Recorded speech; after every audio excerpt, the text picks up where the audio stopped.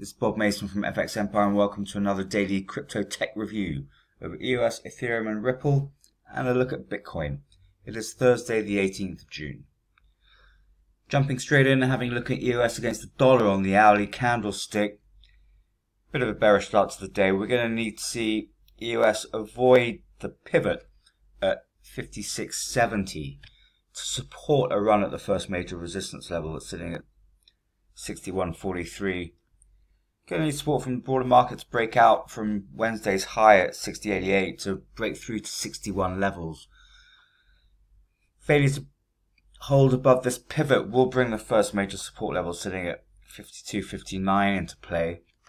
Barring crypto meltdown should avoid sub 250s. Second major support level sits at 47.89 in the event of a sell-off. Looking at the daily candlesticks and the near-term bullish trend formed back at mid-March, we're seeing EOS struggle to break out from its current ranges. It needs to move through this resistance level at 290 to then bring this key resistance level at 311 into play. Breakthrough 311 is going to be needed to support this near-term bullish trend. This resistance here is causing a problem, however. Fall through this support level at 242s would bring this key support level at 226 into play. Fall through 226 and we're going to see a reversal of this near-term bullish trend. So we remain within these range bounds and it's key to break out for the bulls. A breakthrough to 290s, the first target. Moving across to Ethereum against the dollar on the hourly candlestick. Again, slightly bearish start to the day. Going to need to see Ethereum avoid a fall through the pivot at 232.70 to support a run at the first major resistance level, which sits at 237.97.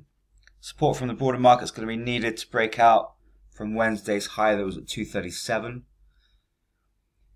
Failure to hold above the pivot would bring this first major support level at 228.47 into play. Barring an extended sell-off, we should see Ethereum avoid sub 220s. Second major support level sitting at 223 should limit the downside. Looking at the daily candlestick for Ethereum, starting to break out from current ranges. Going to need to see Ethereum break through today's resistance level and take a run at this key resistance level at 253 to support this near-term bullish trend. Then a breakout from the 23.6% fib at 257. Failure to break through the resistance levels today could put pressure back on. We saw Ethereum fall through to sub 225s the other day. Fall through this support level would bring sub 200s into play, and then we'll see a pullback through this key support level at 176. Fall through 176 would bring a reversal of this near-term bullish trend. So a break through the 240s is a must near term. Otherwise we'll see support break down near term. Moving across to Ripple against the dollar and the hourly candlesticks. Bearish start to the day. Going to need to see Ripple move back through this pivot sitting at 1935 to support an upward move on the day. Going to need to see support from the broader market, however, for Ripple to break out from 1950 levels and bring this first major resistance level at 1987 into play. Barring a broad-based crypto rally, don't expect Ripple to test the resistance levels on the day. Failure to break through the pivot would bring the first major support level sitting at 1882 into play.